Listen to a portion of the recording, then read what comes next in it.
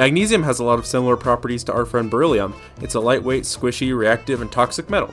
This is because they both sit in the same group as alkaline earth metals, with 2 electrons occupying their valence shell, which gives them their unique properties. Unrelated tangent, but while I was researching magnesium, I came across this article that says magnesium makes up over 13% of Earth's total mass, and I thought, huh, that's cool.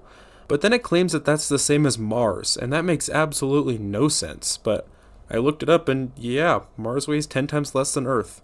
I'm so used to thinking they're basically the same, but Mars is actually tiny compared to our planet. Anyways, where was I? Oh yeah, magnesium is super important for bodily functions because it's a key component in a lot of enzymes our cell uses to carry out reactions. The main one being this guy, hexokinase, which is the enzyme responsible for the phosphorylation of glucose during glycolysis. If you have no idea what any of those words mean, don't worry because neither do I. All you need to know is it's important.